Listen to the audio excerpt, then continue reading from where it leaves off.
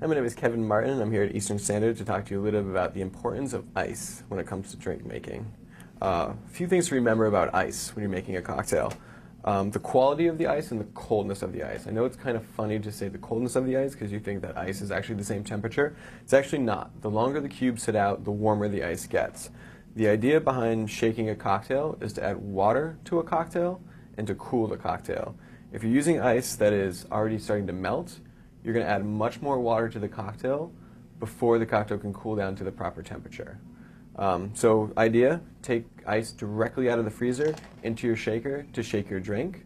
And then if the drink is shaken and then is going to go over ice, I would recommend using fresh ice from the freezer as opposed to using the ice that you shook with.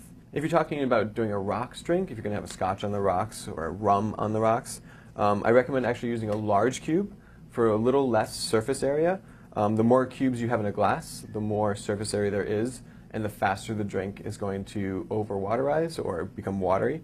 So if you can get your hands on a large cube of ice or make them at home, or get a block of ice and chip a large chunk off, that would be the best option for a rocks drink.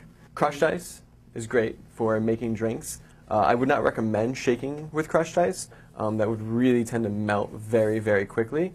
Crushed ice is great when you're building a drink in a glass. Maybe give it a quick dry shake, like if you're making a mint julep, muddle the mint with a little bit of sugar, add your spirit, give it a quick dry shake, add your ice, holding the mint to the bottom. Also with crushed ice, something to remember is you never want to shake a cocktail and pour it over crushed ice. That would create a very watery cocktail. If you were to shake a cocktail halfway and then pour it over crushed ice, that's acceptable. Over shaking a drink and then putting it over crushed ice is going to create a very watery drink. Sometimes ice is the easiest thing overlooked at a party. Keep in mind, the colder the ice, the better the drink. The better the water that went into the ice, the better the drink. Enjoy your cold cocktails. Cheers.